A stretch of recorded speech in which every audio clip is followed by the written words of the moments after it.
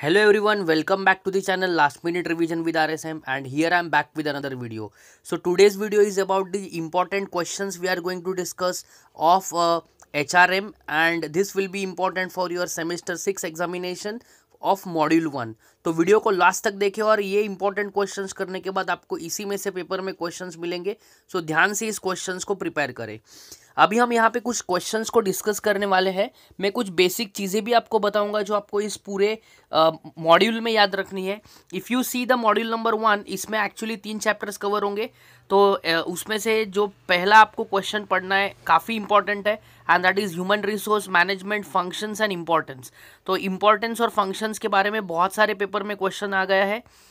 So if you study these two questions, it will be expected in the paper and you can write the question very easily because general points इस पूरे question में आपको मिलेंगे।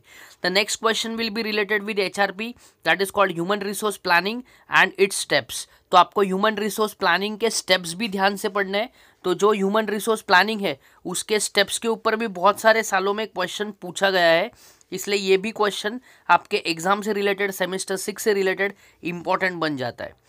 The third question is about the concept of job analysis. मैंने यहाँ पे job analysis and it's components बताए, but actually ये थोड़ा सा बड़ा क्वेश्चन बनता है। आप अगर जॉब एनालिसिस और उसके कंपोनेंट्स पढ़ लोगे तो उसके बारे में भी अगर कोई क्वेश्चन पेपर में क्वेश्चन पूछा गया, से फॉर एग्जांपल जॉब एनालिसिस के जो कंपोनेंट्स है जैसे job description and job specification, तो if the examiner ask only on job description you will be able to answer. If they ask for job specification that also you can answer. तो ये 3 questions आपको ध्यान से prepare करने हैं, इससे आपके काफ़ी सारे ऑब्जेक्टिव्स के भी आंसर हो जाएंगे। Then the next part is about the concept of job design.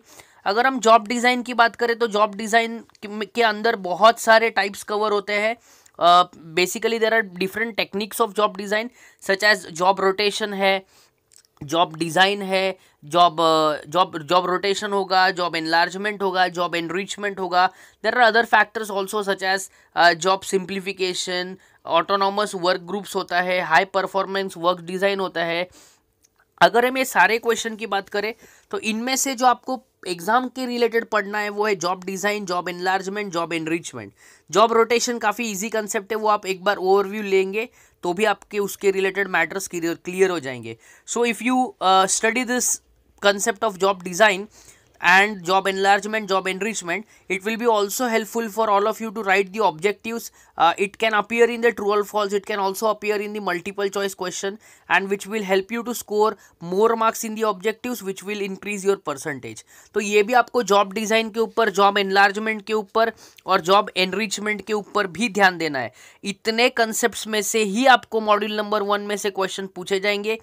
अगर आप देखें कोई भी एग्जाम का पेपर निकाल के तो आपको पता चलेगा कि एक क्वेश्चन तो फिक्स पूछा जाता है, जैसे कि define HRM, explain the functions, define HRM, explain the importance, या डिफाइन एचआरएम और यहाँ से कुछ एक क्वेश्चन लेके आए जैसे explain the job concept of job design. तो they can twist the question, but you need to study one definition of HRM. तो एचआरएम का एक डेफिनेशन प्रॉपरली पढ़ के रखें सो दैट कोई भी क्वेश्चन आएगा आप वहाँ पे एचआर का डेफिनेशन लिख सकते हैं।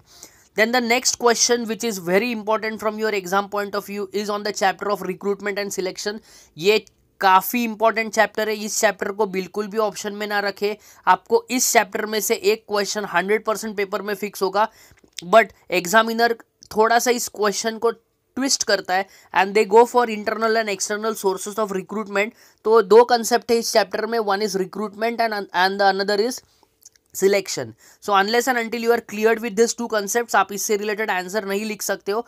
तो रिक्रूटमेंट क्या है और सिलेक्शन क्या है उसके बारे में पहले पढ़े। एंड रिक्रूटमेंट के अंदर 2 सोर्सेस आते हैं, one is internal source of recruitment and another is the external source of recruitment. तो इंटरनल सोर्स और एक्सटर्नल सोर्सेस के बारे में आपको काफ़ी सारे पॉइंट्स आपके पास जो बुक होगा उसमें मिलेगा, तो आप वहाँ से पढ़ सकते हैं।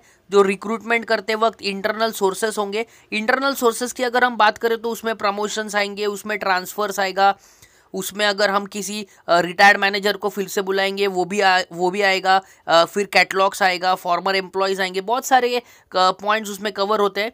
और एक्सटर्नल सोर्सेज की अगर बात करें तो हम एक्सटर्नल सोर्सेज मतलब कैंपस रिक्रूटमेंट है, प्रेस के थ्रू एडवर्टाइजमेंट्स के बेसिस पे आए, प्राइवेट कंसल्टेंसी के सर्विसेज के थ्रू हमने किसी को रिक्रूट किया है या फिर हमने इंटरव्यू लिया है, जैसे वॉक इन इंटरव्यू होता है, टॉक इन इंटरव्यूज होता है, this all concepts are been covered.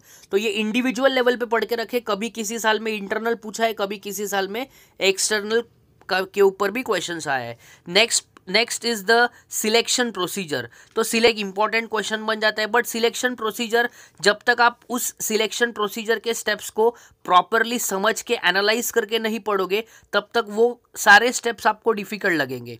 And we all are aware that whenever steps related questions are asked, we should be in the precise, that should be in a precise format. तो वो sequence हमारा same रहना चाहिए, unless and until you write the same sequence will not get marks। तो ऐसे steps वाले question या process वाले क्वेश्चन अटेम्प्ट करने से पहले आप अल्टरनेटिव क्वेश्चन देखें। अगर आपको अल्टरनेटिव क्वेश्चन में प्रॉब्लम हो रहा है तो ही आप स्टेप्स वाले क्वेश्चन को अटेम्प्ट करें। तो जो सिलेक्शन का प्रोसीजर है वो भी आपको ध्यान से पढ़ना है, उसमें काफ़ी सारे पॉइंट्स है जो आप पहले एनालाइज करें, समझे और उसके बाद उसको पढ़े। इतने भी क्वेश्चंस आप अगर मॉड्यूल नंबर 1 में से पढ़ोगे तो आपको एग्जाम में इन्हीं क्वेश्चन में से 3 क्वेश्चन देखने मिलेंगे। तो वीडियो कैसे लगा मुझे कमेंट सेक्शन में कमेंट करें, और अगर अच्छा लगा है तो अपने फ्रेंड्स के साथ शेयर करें।